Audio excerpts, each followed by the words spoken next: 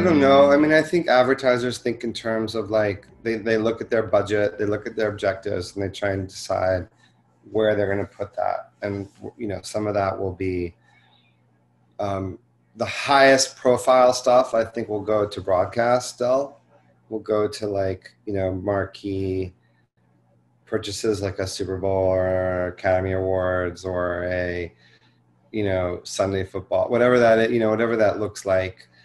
And then they'll be creating more and more for different platforms, right? And so, I mean, I'm doing a project right now where it's like designed for Instagram and YouTube from the ad agency and the client, and so I think there's a lot of room for growth in the mobile space, and not a lot of buyers are thinking that way yet. And I hope, for my own selfish reasons, I hope that it doesn't catch on that quickly, or else we'll be priced out of it. But like, yeah, I mean, I think it's bound to grow, and it should grow because it's a solid.